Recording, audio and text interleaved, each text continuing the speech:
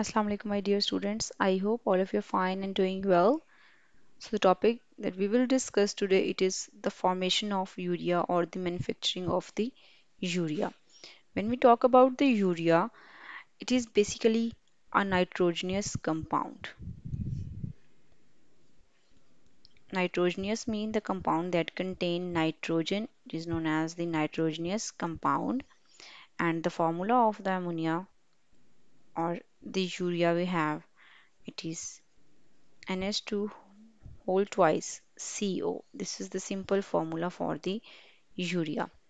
Now basically urea it consists of 46.6% of the nitrogen. So that's why it is called as a nitrogenous compound. On the other hand, it is basically a white crystalline solid. Its color we have white crystalline compound, and its second property is that it is highly soluble in water. On the other hand, it can be used for the preparation of the many important chemicals, which means it can be used as a raw material. But the major use of the urea we have, it is used as the fertilizer to provide the nitrogen to the soil, and it is about 90% used as a fertilizer. So this is the simple overview about the urea. Now we have its manufacturing. The first main thing is the raw materials that we can use for the manufacturing of the urea is the first one raw material we need it is the ammonia NH3, and the second we need carbon dioxide, its formula we have CO2. These two raw materials we required for its production. Now let's have a look on the chemical reaction. Basically the ammonia that we are going to use as a raw material for the production of the urea. How do we gain this ammonia? The one step or the process is known as the Haber process. Process is known as the Haber's process that is used for the preparation of the ammonia.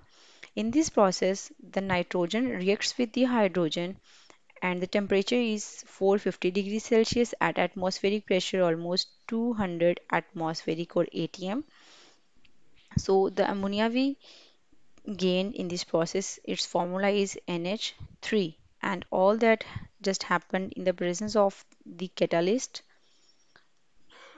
That catalyst is basically iron, and the temperature is almost 450 degrees Celsius, that is very high temperature. Now this ammonia that is prepared by the Haber's process, it can be used as raw material for the process of the urea formation. Now let's have a look the reaction of the ammonia and the carbon dioxide, which is the first step for the preparation of the ammonia to ammonium carbamate. So ammonia, when it get reacts with the carbon dioxide, we have to take 2 moles of ammonia and 1 mole of carbon dioxide.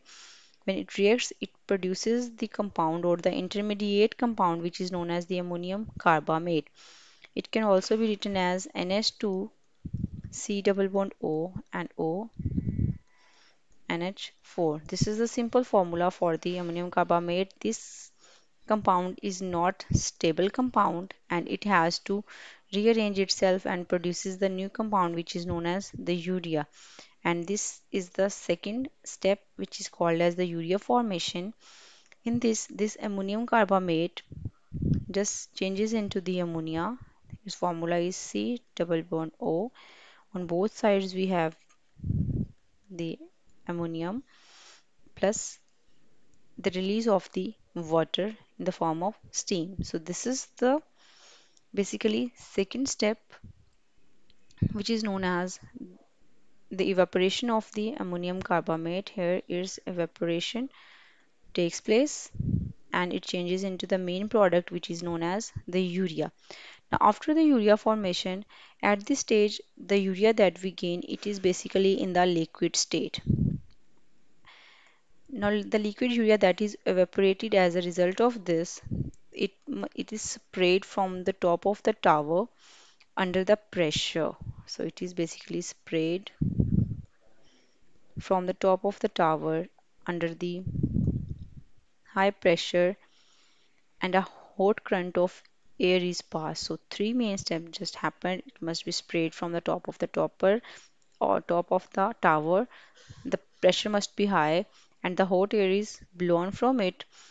When it passes out through it, it evaporates to form the granules. Now this ammonia will be converted into the granules. Now in this way it can be stored to be marketed. So this was a simple way, and this process is known as the granulation of the urea. Now what is the main flow sheet diagram for the urea formation? Here we have this. The first step is the liquid ammonia is used. We have to use a carbon dioxide in the reacting chamber, which is the basically carbonation. In this step, here we gain the ammonium carbamate,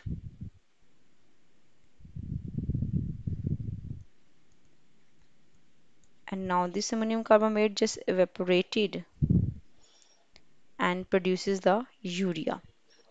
In the process of evaporation, here we gain the water, carbon dioxide, and ammonia that is in unreacted form. It is further used in the first step.